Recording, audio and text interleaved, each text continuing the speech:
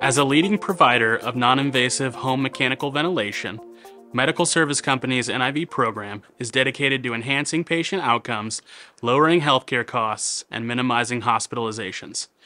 Our program seamlessly integrates expert respiratory therapists with state-of-the-art home ventilator technology, aiming to deliver optimal results and significantly improve patient quality of life. When a new home ventilator request is received, our clinical team collaborates closely with the prescribing physician to assure that the medical records meet all insurance requirements. This collaboration helps guarantee that patients receive the essential equipment and care they need. Engagement between patients and clinicians is crucial for successful therapy. To support this, our respiratory specialists commit to at least 5 hours of direct interaction with new NIV patients within the first 30 days of starting therapy. In addition, we offer quarterly home visits and monthly phone check-ins to ensure consistent, ongoing communication. For more information about our NIV program, please contact your local MSC territory manager or visit our website at www.medicalserviceco.com. Thank you. We hope you have enjoyed today's educational forum. With that being said, this brings us to our final speaker for this afternoon's respiratory track. Mike Hess will be presenting a series of unfortunate events, oxygen therapy in the U.S.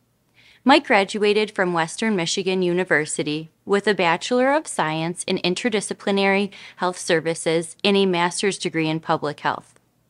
He began his career as a registered respiratory therapist at Bronson Methodist Hospital and continued on to work for the Department of Veterans Affairs.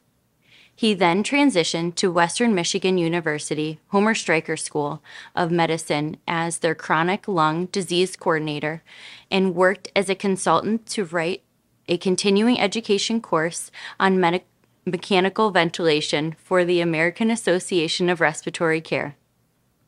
He has authored numerous publications and has many ongoing projects which he's involved in, including a podcast entitled The COPD Podcast for the COPD Foundation.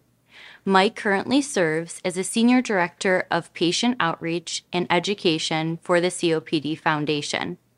As you listen to the final lecture, you can submit your questions for Mike under the Engage tab. To receive credit for attending, please complete and submit the evaluation at the conclusion of this session. Enjoy the presentation.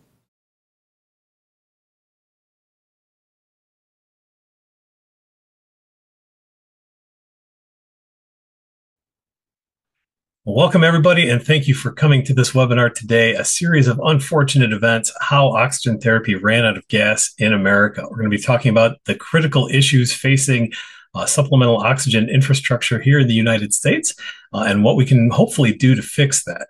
My name is Mike Hess. I am a respiratory therapist and Senior Director of Advocacy and Regulatory Affairs for the COPD Foundation, and I lead our oxygen advocacy initiatives as well as education and innovation, and basically all things oxygen at the Foundation. So really excited to share this opportunity today. We're going to be talking about, first off, we'll lead off with my disclaimers because those are important. No direct conflicts of interest. However, it should be noted that my employer does receive consulting fees from some companies within the oxygen industry. Really shouldn't have any impact on the content today. There was nobody who had any other input in it. I just want to put that out there just for the sake of being thorough.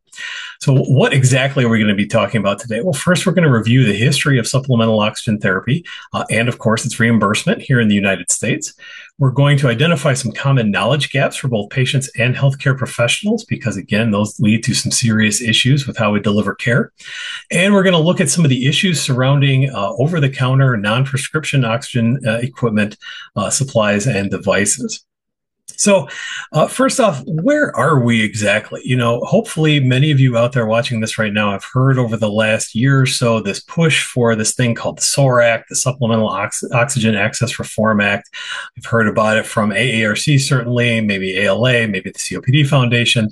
But the question is, what's so wrong with oxygen therapy? How did we get to where we are, and why do we need to fix it?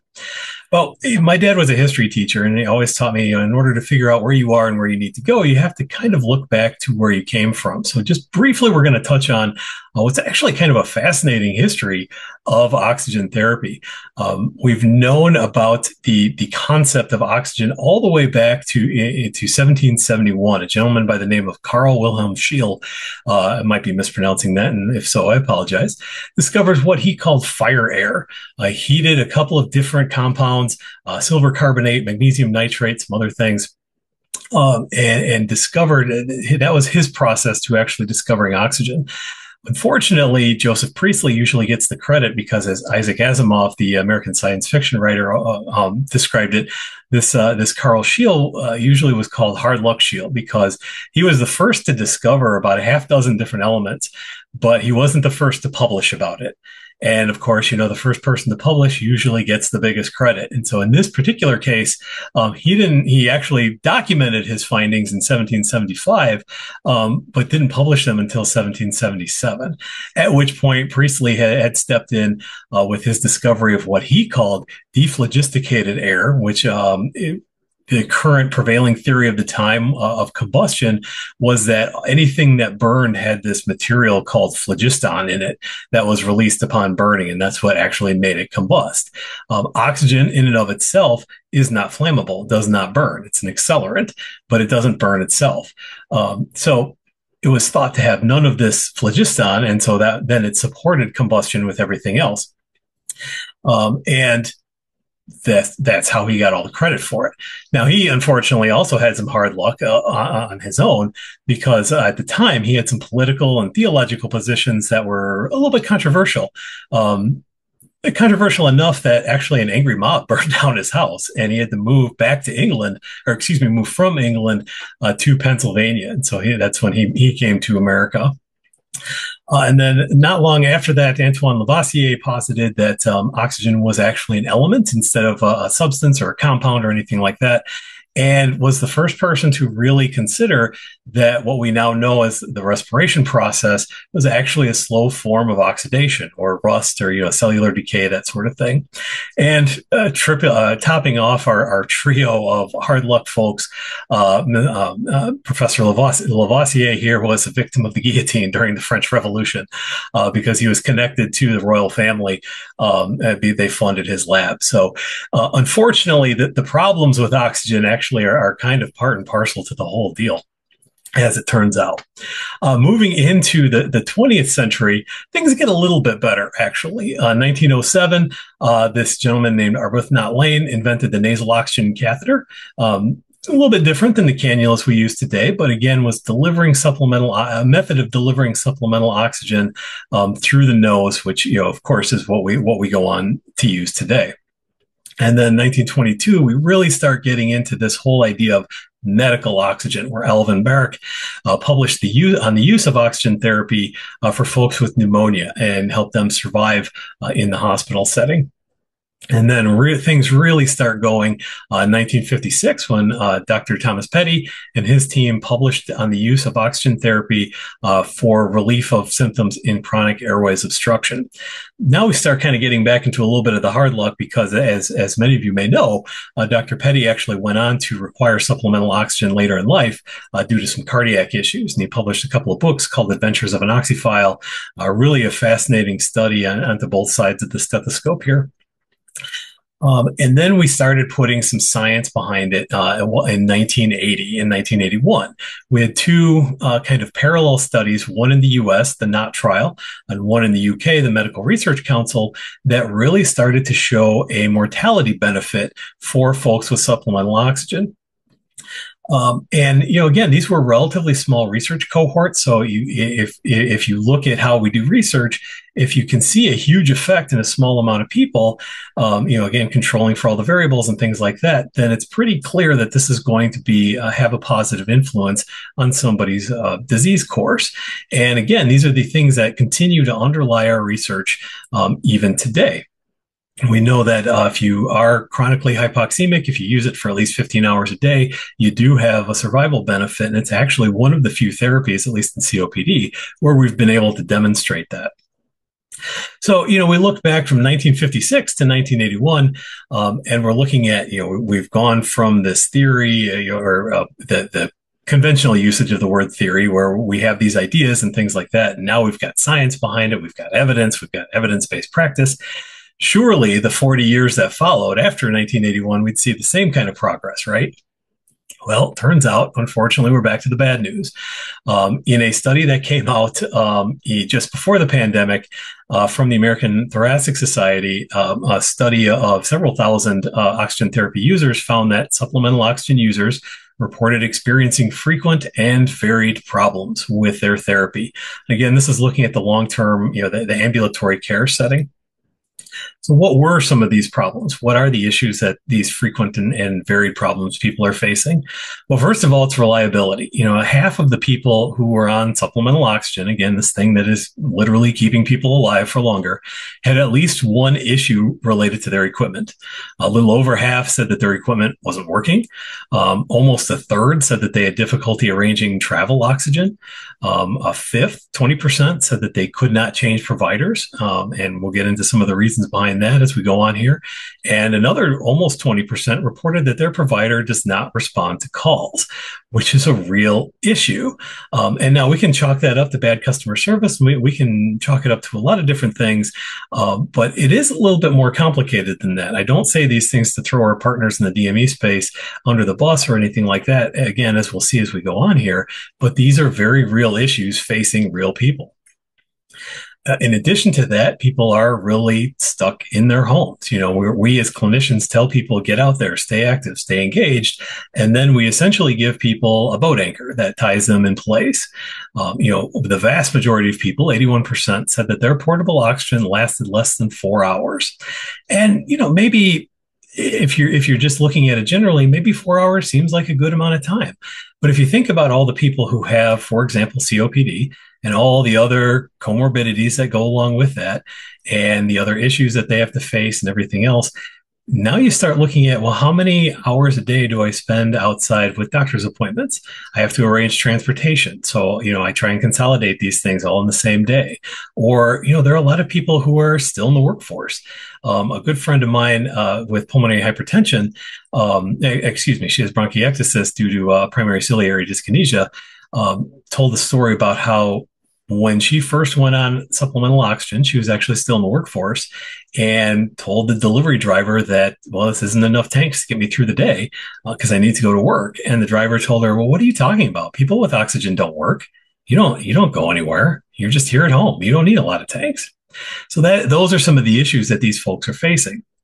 And of course, that leads to 44% saying that because of these issues with supplemental oxygen equipment, they can't leave the house. Their extra domiciliary activity is limited frequently. And another 35% said that they were limited at least sometimes. So that is, again, a vast majority, 4/5, 80%, well, 79%, I suppose, felt limited by their equipment. And again, that is directly opposite from what we're trying to tell people, and indeed why we give them supplemental oxygen in the first place. And perhaps even more concerningly, 20% felt that these systems could not provide them adequate oxygenation. They weren't staying saturated with these things. They just weren't, it wasn't able to keep up with them. So not only do they have a solution that really isn't one and limits their activity outside the house, even when they're outside, they're still not getting their full benefit from it. And part of that may be because they're not necessarily trained how to use it properly. 64% of people were trained by their delivery driver, again, on that initial setup. Now, again, not trying to throw anybody under the bus. I absolutely love all of my delivery drivers. I see them probably far more than I should, certainly far more than my credit card would like. But this is not necessarily the person that you want to be teaching you how to use your life-sustaining equipment. It's an unfair expectation on them. It's an unfair expectation on you, especially when you have to go back and report to your clinician, well, I'm using it or I'm not using it, so on and so forth. And these next 2 points may seem like they're a little bit out of order, but 10% of these folks were instructed by literally no one. and only 8% were instructed by a clinician. So we actually had more people who were instructed by no one and who were getting perhaps what I call the stop, drop, and roll, where the driver stops at their front door, drops off the equipment, and rolls along to the next delivery. Then we're actually getting taught how and why to use their oxygen therapy by a trained clinician. Now, imagine that. Imagine putting somebody on diabetes medication and asking them to check their blood sugars. Or you think about what we do in the acute care setting. You know, we're trying to get people to do these complex therapies and then not actually teaching them how to do it. And so, of course, that leads to over a third saying that they don't know what they're doing. They're unprepared to operate their equipment. And again, that is entirely fair, but they have to then turn around and talk to their clinician and say, well, this oxygen really isn't helping me any. And when the clinician asks them, well, are you using it right? They don't know. They may think they are. You know, it's a lot like we see in inhaled medications. They may think that they're using it perfectly fine, and they're actually not because they've never received adequate instructions. And unfortunately, the issue is not much better on the clinical side of things. This is from a different study that came out as part of the ATS clinical practice guidelines, where they actually asked physicians to self-report the issues that they saw in oxygen therapy. And for example, the first one there, non-existent prescription writing guidelines. There was really no consistent way for folks to write prescriptions for oxygen. There are the requirements for Medicare. There are guidelines and things like that, but there's not really a consistent way to help clinicians give somebody the right dose at the right time with the right equipment. We see what they describe as unsafe and problematic device marketing. You know, some of these devices are marketed direct to consumer and may provide, shall we say, an unrealistic expectation in a lot of folks about how their equipment is going to ensure that they're getting out and doing the things we're asking them to do. And again, that causes some frustration. They're not able to coordinate very well with the DME suppliers. And again, this comes kind of back to staffing issues and things like that get into reimbursement that we're going to touch on later on. But it is really complicated. And before I joined the foundation, I actually worked in a primary care office. Had an unusual position, you know, being kind of a care coordinator and patient educator in a primary care space. And I saw firsthand how complicated it is going from one company to another. And even, you know, sometimes if you have staff turnover, how really inconsistent it can be to work with some of these companies. And of course, we don't have a lot of very good outcomes measurements because, and again, this is maybe a regulatory issue, but we look at very objective outcomes in a lot of medicine, reducing exacerbations, longevity, mortality, that sort of thing. And oxygen therapy is good at some of that, but it probably doesn't tell the whole picture. So if somebody is asking, is this helping me? We don't really have, again, good guidelines on what to tell them. And again, I want to point out, this is all before the pandemic. This was these documents came out in 2017, 2018. That was when things were good. The pandemic, of course, cratered a lot of these things and exacerbated a whole lot more. So you can kind of see the 8 ball we're behind these days. So how did we let it get so bad? How did we get to this point? This is where the whole idea of a series of unfortunate events kind of comes in, because a lot of these things were likely well-meaning, but they have kind of snowballed to the point where we really have major structural issues that it's kind of like the death of 1,000 paper cuts. It was a little bit, and now we're really facing disaster. So we're going to look at another timeline again. This one is a little bit less dramatic, perhaps. There's no beheadings, there's no burning down a house or anything like that. But we go back to 1965 when Medicare was first established, and it did include a benefit for home oxygen. You know, again, this was still kind of early days in the process, but they knew that this was a therapy that could help people. And so they said, yeah, let's throw that in there. The predominant modality was compressed gas tanks, which they would ship out to the house. And it was pretty easy to kind of track how much somebody was using, because, you know, if you gave them a 200 psi tank and they used it all, then you could do the formulas and figure out exactly how much oxygen they were using. And so much like we would pay, you pay your water bill or what have you, you paid by consumption. You're reimbursed by consumption. Then in the 70s and 80s, the idea of this oxygen concentrator started coming into prevalence. Very similar, almost identical in many aspects to the devices we see today. Use a molecular sieve to filter out the nitrogen and send the remaining oxygen and trace gases into a compressor, thereby delivering almost pure oxygen through a nasal cannula to the patient. These were great from a DME perspective because you didn't have to always ship out a lot of folks or a lot of deliveries to a person's house because you went once. You gave them the concentrator, maybe some backup tanks, maybe if they were ambulatory, because this was, again, early days when people didn't necessarily live super long on oxygen therapy. They were rather sick. You gave them the portable systems and the backups and things like that, but it really reduced a lot of the labor costs.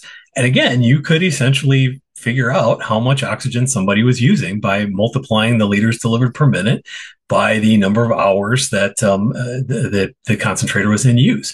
So we really started, it was still this kind of consumption-based model. And there got to be this idea of, well, wait a minute here. We're still paying it like we used to when it was strictly consumption and they had to send people out all the time. But you're maybe not doing as much labor. And so maybe your costs are not as big. And maybe you're making a little bit more money than you should and that you've been leading on to. And so we're going to take a look at that. And so then in 1987, in an effort to kind of start regulating the reimbursement for oxygen therapy, we had this thing called the Omnibus Budget Reconciliation Act, which established what they call modality neutral fee schedules, where no matter what device or what way you delivered it, whether it was compressed gas or concentrator or whatever, you were basically going to get the same fee per month. This was not just on oxygen. There were several other pieces of durable medical equipment that came onto this, having a what they call a fee schedule, where the government says, well, if you give somebody a walker or a wheelchair or a hospital bed, this is what we're going to pay you, instead of it being based on a percentage of the costs that were incurred. And this was really where the first cracks started to show up, because obviously oxygen is a little bit more complicated and therefore more expensive than a walker or a wheelchair or a hospital bed. And this is where some of the first red flags kind of started popping up. But it wasn't quite enough for the folks who were looking at the Medicare bottom line, things like that. Because again, there's a big disconnect, I'll say, between the clinical world and the administrative world. You don't really understand, much as it is probably today, the intricacies of how we deliver care. And it's not just a set fee amount. So another decade later, we had this another law called the Balanced Budget Act of 1997, which again reduced the reimbursement fee for oxygen equipment by 30% over the course of 12 months. And even worse than that, arguably, it also froze any kind of inflation-based adjustments based on the Consumer Price Index for a decade. So basically, these prices were going to be locked in for 10 years, regardless of what happened to the economy, regardless of what happened with costs and things like that. And that was really where things started to squeeze. And this is where we first started to see things like liquid oxygen, which used to be very prevalent, start to come off the market, because those modalities are more expensive than a gas, a tank or a cylinder. And we started this kind of race to the bottom of how are we going to do this stuff cheaply instead of most effectively. There was a little bit of a bright spot here in the early 2000s when the portable oxygen concentrator was developed, essentially a miniaturized version of what you might see in somebody's house, operated by batteries. Some trade-offs here, the sieve beds are smaller, and so they can't filter out as much, and the delivery is a little different and things like that. But again, we thought, well, maybe this is a thing where will allow somebody to leave the house more readily and have that portable oxygen without depleting their tanks and having to resupply them and all that sort of thing. But again, we start getting into this era of confusion where there's some inconsistencies, and we'll touch on some of those in a minute too. Again, every potential solution also introduces another set of problems. And then we start getting into what people are most familiar with really chopping the legs out from the DME industry, what we call the competitive bidding program. This was another reform effort that was started in 2003, where again, in their infinite wisdom, the folks running the show said, hey, If company A can do it for this amount of dollars, why shouldn't company B be able to do it for that amount of dollars? And so essentially what they did was they established these bidding areas, regions throughout the country, and said, okay, give us your best shot. Tell us what it's going to cost to deliver and service this oxygen equipment. And then the lowest bid is going to be the prevailing reimbursement for everybody in that region, because everybody should be able to do it in the same way. And that's really where things started to really take a turn for the worse. The program was quite flawed to begin with, and I could do a whole other talk about, it was passed and then it stopped immediately, and it was vetoed, and then it was overridden, and then it was stopped, and then it was rebids and all that kind of stuff. But suffice it to say, it was flawed to begin with. Rental payments were capped at 36 months. So even if somebody lived longer than that, you weren't going to get a lot more reimbursement from that. Excuse me. Which again is essentially another reduction in reimbursement. And we'll talk about that now. As a matter of fact, Medicare actually rents oxygen equipment because it's considered a capital item, capital purchase, on a month-to-month basis. And what they do is they will pay for a stationary device and they will pay for a portable device. Again, doesn't matter if it's a concentrator, a portable concentrator, liquid, tanks, whatever it is, it's up to that DME supplier to determine what is best for the patient. Usually it ends up being the most cost-effective solution, not necessarily the best one, because again, these are companies that are trying to stay alive so that they can service some people with some equipment instead of servicing nobody. Rental payments are provided to oxygen suppliers, as I mentioned, for 36 months.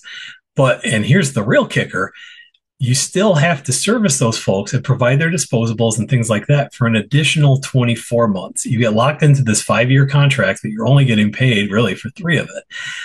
There is a nominal fee for some of the portable things, and again, some of the equipment, things like that. But this is what makes it so hard for somebody to switch service providers, particularly if they're anywhere close to that 2-year window, because it's not tied to the supplier, it's tied to the patient.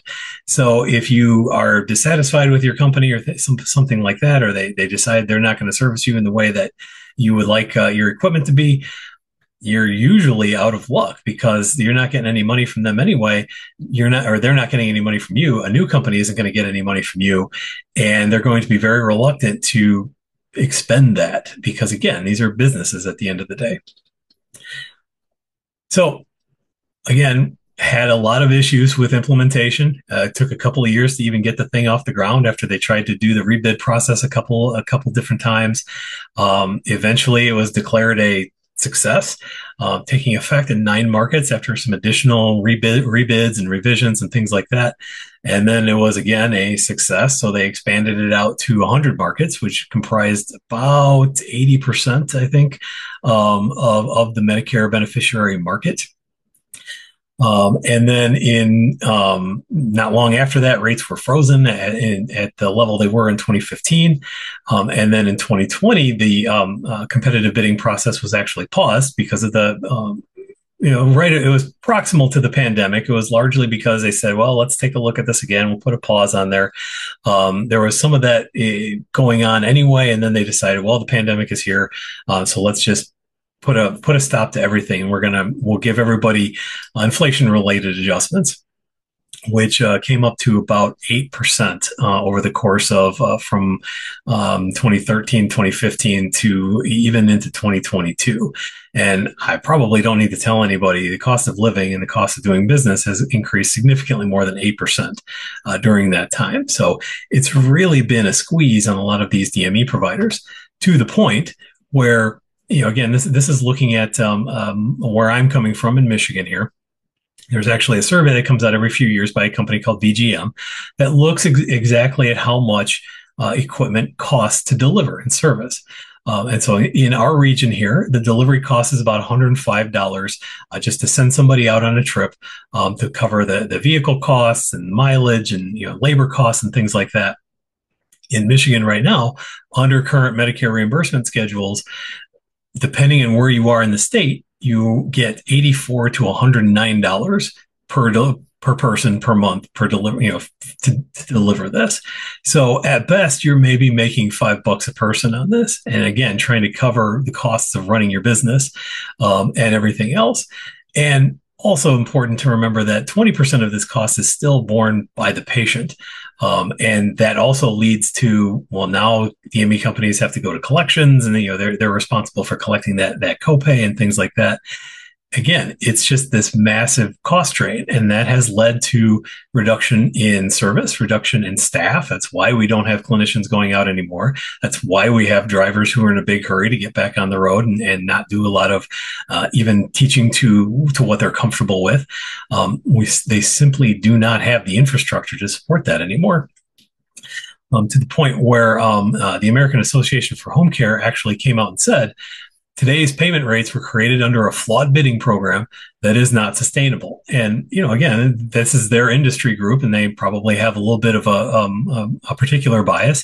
But to me, that seems entirely fair. I mean, I can't imagine trying to run a business on $5 a person. That just doesn't make sense, especially considering all the other things that you have to service out there. So, unfortunately, we have seen that there has been a lot of consolidation and reduction in the DME space. Since the dawn of competitive bidding, we've seen 73% fewer oxygen suppliers, liquid oxygen suppliers, excuse me, and about 90% of liquid oxygen claims have gone away. About 40% of portable oxygen suppliers have also vanished. Now, some of this, again, is people going out of business. Some of it is consolidation. But the upshot is there are fewer choices for people in the marketplace right now. There has been significant consolidation, and there's just not any way around that. It limits choice. It limits people's options. If they happen to have one of those companies that you'll recall 20% said that my company never returns my phone calls or things like that. They don't have a choice. There's nowhere else to go. And we actually heard stories about that at the foundation back in the initial Texas ice storms, which I think were in 22-ish, 21, 22, that first round of really unseasonable ice storms in Texas. We had people in Dallas that were saying, hey, my DME supplier said that I need to call their regional office in Kansas City or Oklahoma City. They can't get a hold of me. Our local shop closed up and left. That's reality for a lot of these folks. And, again, we'll go back to already feeling at least somewhat unprepared to operate their equipment because they're not even getting this instruction. Now, I imagine, like many, I shouldn't say I imagine, like many, when I first got into the ambulatory care space, I didn't really think a lot about how oxygen was delivered in this. I was used to, well, you plug the flow meter in the wall, you turn it on, you get what you want. And it's really a lot different, even stationary concentrators, but particularly if we look at portable devices, portable concentrators and portable tanks alike often deliver oxygen in what's called pulse dosing, where instead of a continuous flow of gas, they actually have a little sensor in there that detects when somebody is inhaling and delivers a little bolus of oxygen at that time. For a compressed gas tank, that helps the tank last longer. But for a portable concentrator, it actually is necessary because it cannot concentrate the same amount of oxygen that a stationary device does. So it simply does not have enough to deliver. And it has to be more, you have to be more mindful of when that dose is getting delivered instead of having it be wasted on exhalation or things like that. It's only delivered when it's supposedly doing the most good. Now, again, there's some physiological aspects where we would want somebody to still be on continuous flow, but be that as it may, we need to remember that these are not the same. Oftentimes, we will see somebody say, a clinician, or, a pulmonologist, even an RT, will say, well, 2 liters a minute is the same as your setting of 2 on your portable concentrator. And it's really not. This is a capture from, the Portable Oxygen Concentrators Guide from that AARC put out, getting a little long in the tooth, about a decade ago, from several different devices out there. And we can see each of these settings, the 1, 2, 3, 4, 5 at the top there, they each have a slightly different bolus size. They're delivering a slightly different amount of gas. I probably should have done a better job of putting a label on there. My math teachers would be mad at me about making a graph with no label on there, not labeling the axes. But that top row there, that is how much oxygen you're getting when you inhale. And you can see it's different from all of these devices. And unfortunately, we even see a lot of the marketing out there saying that, yeah, they are the same.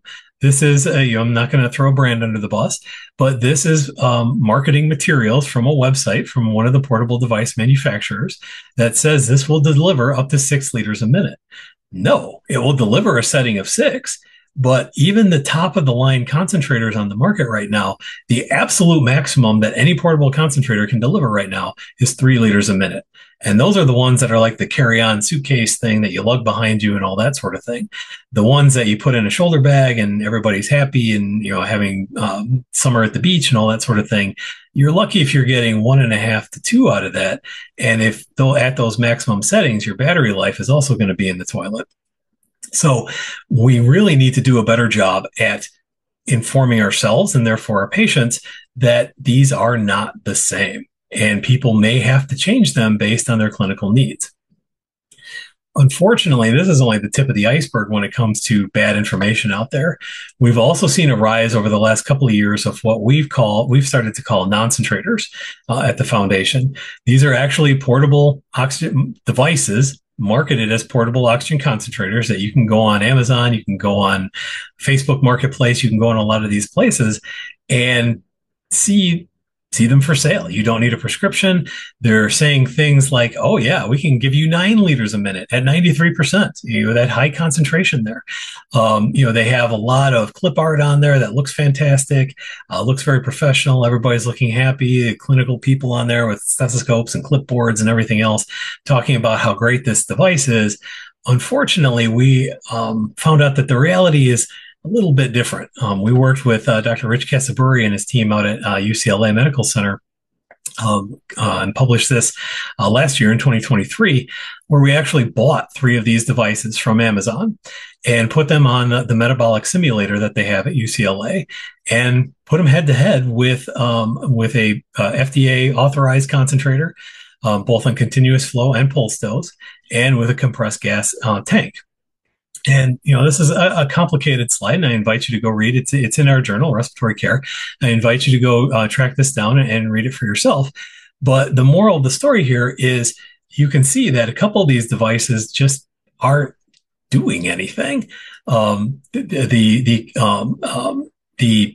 concentrators are all represented on the bottom row there, and you can kind of see D kind of flattens out a little bit, doesn't really do much depending on whatever setting you're on.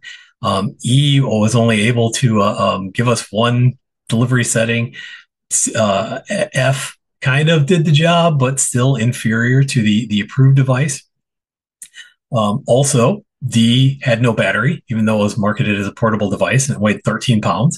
It was portable in the sense that you could pick it up and physically relocate it somewhere else, but it's not like you could go out and go to your doctor's office with it or anything like that. E, again, had that single flow rate, no matter what setting it was on. It was hard to tell whether it was a malfunction or was just designed that way, and that was too bad for you. There was no way to tell. And then F, again, was reasonable, had the pulse dose settings. It was only about 6.5 pounds, so it was kind of in that ballpark. But still, 2 out of the 3 were no good, essentially. Not suitable for use by pulmonary patients to facilitate ambulation by providing a clinically relevant increase in oxygen. And again, this is on a bench. This is empirical data that we found here. Had no battery, all these sorts of things. The really interesting thing was that all of these devices then promptly also disappeared from our order history immediately upon shipping. So there was no customer support. They would just disappear. They shipped. You would go into your Amazon order history and it just said item not found. They just poof, vanished. Because that's how these companies operate.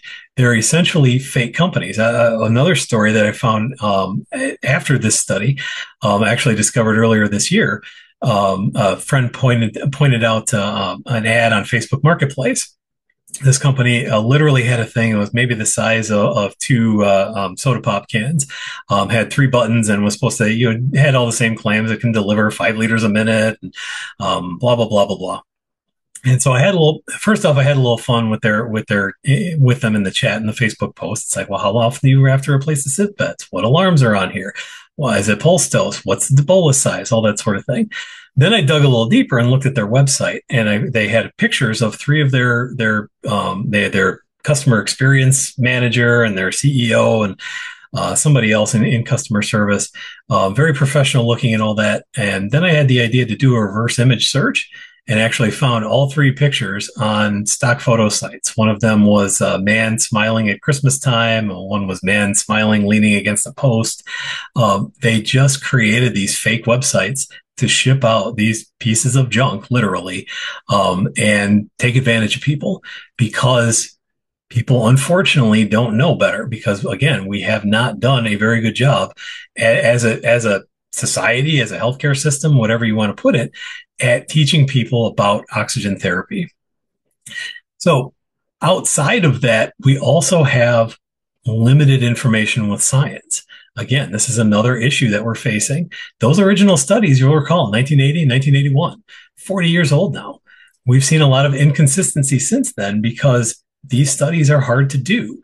One of the biggest ones, it had trouble recruiting over the better part of a decade, and therefore gives us inconsistent results, especially with the outcomes that were given, mortality and exacerbations. We've looked at, what do we do with people who are less hypoxemic? They don't hit that 88% that we usually prescribe for. What if they're only hypoxemic on exertion? We found, up to 3 years, no improvement on these things. Adherence was low. This was back in 1997, so it's an older study. But again, we're looking at, now we know, well, 15 hours really does seem to be the issue, or the cutoff to get better mortality benefit and things like that. In 2010, we followed 200. Or we didn't, but this group followed 239 patients for a week. Some reported some subjective improvement. Is it the oxygen? Is it the flow? It's really hard to say. It's, again, a week, because those are the trials that we can do right now. Perhaps the most famous one, and this is the one that had trouble recruiting for up to 6 years, only managed to pull in 738 patients. There was no improvement on time to death, first hospitalization, quality of life, activity tolerance. But again, this was really difficult to perform. They had recruitment issues. They defined this as desaturation under 90% for at least 10 seconds. Had to be redesigned halfway through. These are just really hard to recruit for. They're really hard to retain. They're really hard to operationalize because they're expensive and they're longitudinal and even if we did one of these studies right now, we wouldn't know the results for another 10 years, which is another decade of lost clinical practice. And on top of that, do we even know what we're measuring? What we describe as hypoxemia is probably inefficient. One of the most common ways we test people to see if they need oxygen therapy is the 6-minute walk test, which is not what that test is meant for. It is supposed to be a measure of pulmonary or of activity tolerance, usually as an outcome measurement for pulmonary rehab. But still, because there's been that confusion on the clinical side, we'll have somebody walk in a flat clinic space for 6 minutes, no more, no less. And if they don't desaturate, then they don't need oxygen. But then what happens when they go home and they're pulling laundry up and down the stairs, or they're trying to garden, or they're taking a shower? They're doing all this other exertion that isn't represented by that. They don't. And then we tell them they don't need oxygen, and they clearly do. Then they start thinking, well, is there something more wrong with me? Or does my doctor know what they're doing? What's going on? So we need to look at other things. Maybe it's DLCO. There was one study that I listed here. It's a good predictor of probability of desaturation and magnitude of desaturation. Should we be looking at bringing in pulmonary function testing with that? Are there other things we can look at? Is it desaturation and pulse rate or respiratory rate? Is there some kind of index we can create? Hard to say. We need to look at that. Of course, we've all heard the stories over the last couple of years about how there does seem to be clinically important bias in pulse oximetry with patients with darkly pigmented skin, especially when they get into those critical ranges. It consistently impacts readings. It's great. It helps us not have to draw blood all the time and everything else.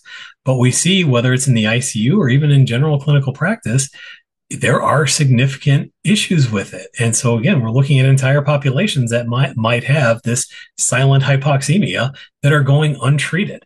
So not only is it a clinical issue, it's a health equity issue. It's a population health issue, because we don't know that we have the right tools. And even when we have them, we're not necessarily applying them properly. Even under ideal conditions, oximeters have a margin of error between 2 and 4%.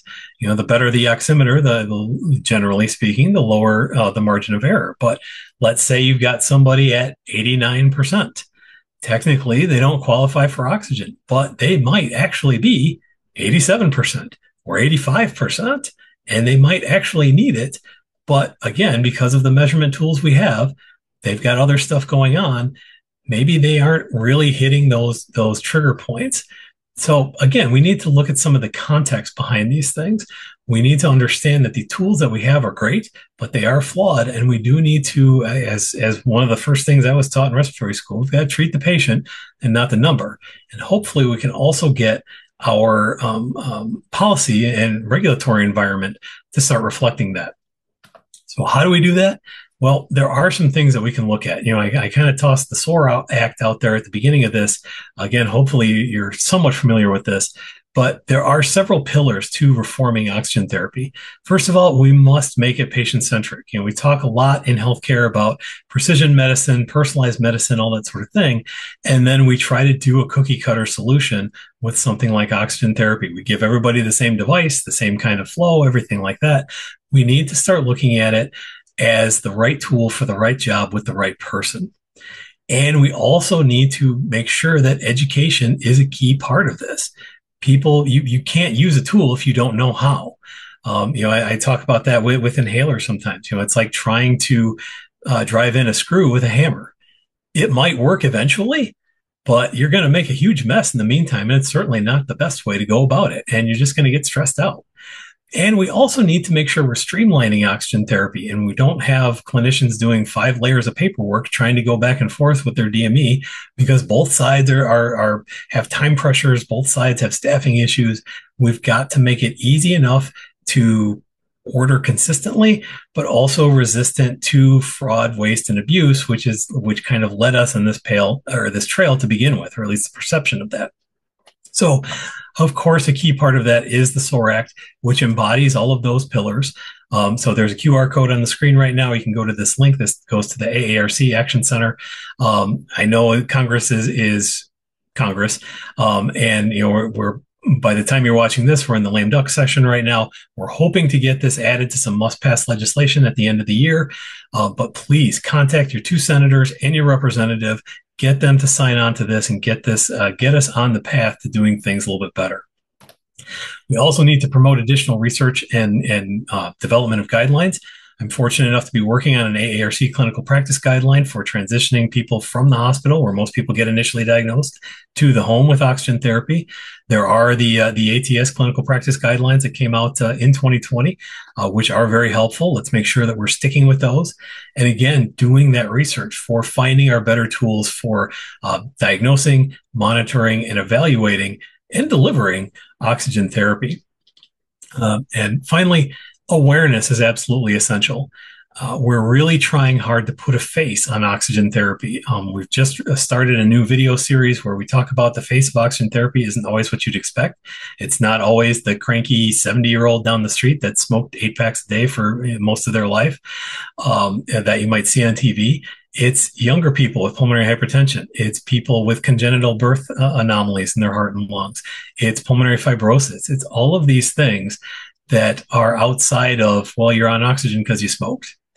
And we need to reduce those stereotypes, because that also reduces the stigma. one of the goals, or perhaps the dreams, hopefully not, but the goals is to make an oxygen cannula not look all that much different than a pair of eyeglasses. Nobody gives a second thought to somebody wearing glasses. We really shouldn't be giving a second thought to somebody who needs oxygen therapy, because it's more like a prosthesis than a device. It's not something that is innately tied to being defective or anything like that. It's just they need a little bit more support.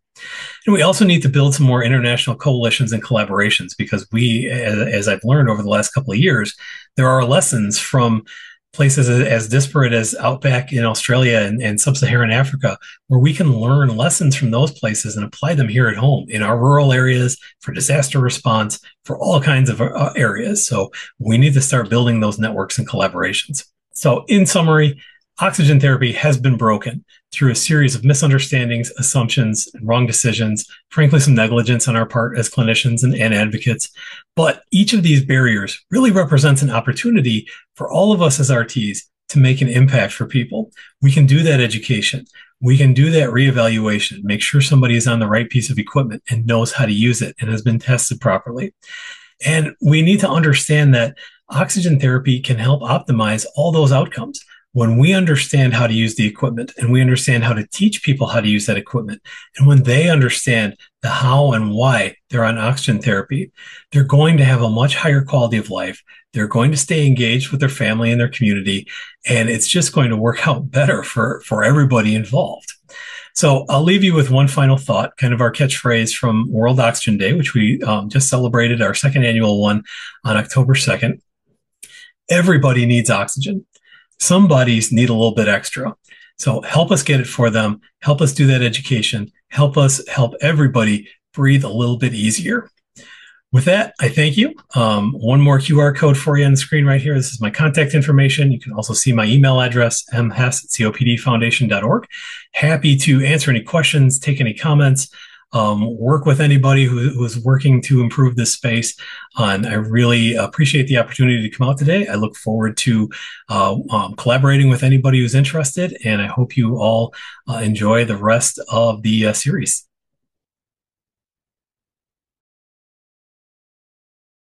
Live here in a second. Hey, thank you, everyone. I have Mike here. We are having some video difficulties, but I do have him on the other line, and we'll go ahead and have him ask questions, and we'll get his answers to those, and we'll be sharing that through the phone here. So, Mike, first question: why aren't more regulations on POC companies and the non-concentrators? Well, that's a really good question. And I think it largely has to do with the fact that oxygen therapy in general has been neglected for a couple of decades now. And also that FDA doesn't really understand a lot of the issues at play. You know, we've brought this up to them. There was a group of us that brought it up to FDA on a webinar. This was probably about a year and a half ago. And it seemed to be completely new information for them. So, you know, it's to a degree very similar to the supplement industry, where, you know, even if they have a disclaimer buried somewhere in there, you know, they can get away with some of these things. But I do think that it's an issue of bringing it to FDA and the Federal Trade Commission and the Product Safety Commission and all these other organizations, because obviously the regulation is needed. And we just need to make sure that they understand that it's a priority. All right. Thanks for that, Mike. Next question that we have from the audience is, what practices do you think we can implement in office now to improve patient understanding and compliance with oxygen therapy? Well, the very first thing I would say is to do it. You know, we have a lot of people who come to us at the foundation through our various channels, and they say that no one ever told me why I need to use oxygen therapy. You know, and then of course, with all the cuts in DME suppliers over the years, there are a lot of people who tell us that they still never get taught how to use their oxygen therapy. So any little bit counts. You know, I know it's easy for me to spend other people's time, as I like to say, but you know, any bit of education that you can do to make sure that people are understand the nuts and bolts of it, including the whys and wherefores, is extremely helpful. So that can look at a couple of different ways. It can be video resources, it can be hands-on training, it can be all those sorts of things, and that is something that also needs to be developed. So we're actively working with some of our industry partners through the COPD Foundation to try to get those resources available to make it easier to provide that education. But unfortunately, that part is still a work in progress. Gotcha. Yeah, no, I think you're right on there. Education is key. All right, next question. In a perfect world, how would you fix the oxygen problem as it stands today?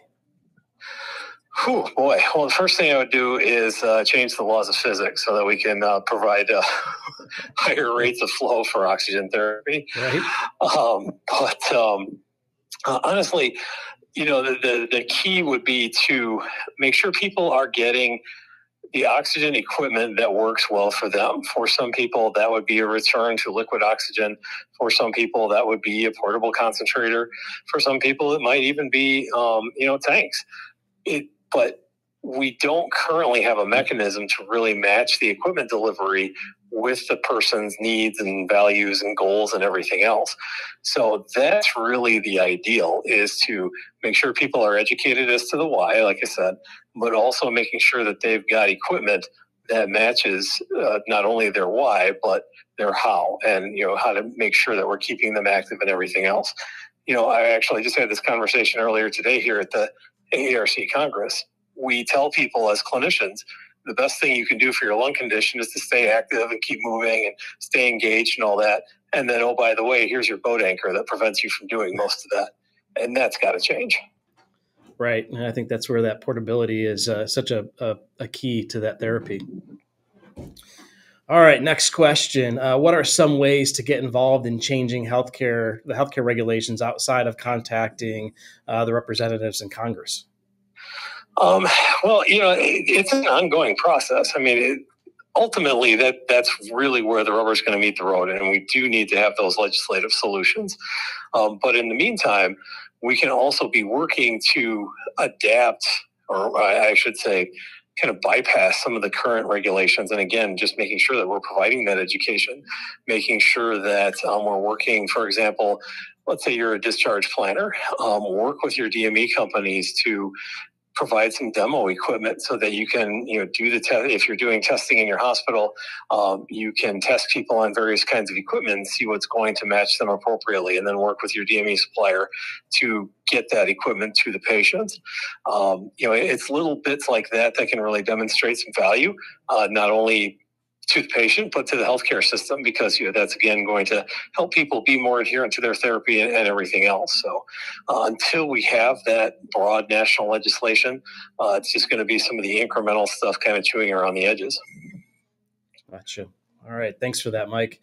All right. Next question that we have. I know we got a few more minutes here. For patients that don't tolerate a pulsed dose setting on a POC, but are really insistent on using that small portable therapy, what would you recommend for them so they don't just refuse the therapy altogether? Well, it's tough because sometimes it comes down to relative risk, right? You can actually had somebody tell me that they had this conversation with, I believe, their brother, who said, well, do I have to do this? And this therapist said, no, you don't have to. You have a choice.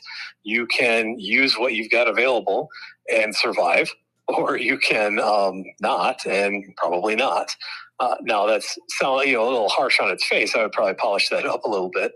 But, it really comes down to, again, what are those individual goals? Is it your goal to stay healthy? Then you're probably going to have to compromise something, whether it's, again, the weight or the mobility or what have you. If you are, for lack of a better word, content with low saturations, and this is the only thing you're going to do, and you understand the risks, then, I guess you kind of have to meet people where they are. Gotcha. All right. Mike, it looks like we have one more question. Is it a regulation that education to the patient has to be done by a licensed health practitioner, and a driver is only allowed to deliver the equipment and not allowed to teach? To my knowledge, that is not a regulation, which I suppose has some pros and cons. It's not really the driver's realm to provide that education. That's not to say that they can't provide some of it, at least, beyond the basic safety elements to it, because again, we have to face some economic realities right now. Again, going back to that perfect world, yes, it would be a licensed or a subject matter expert in this area.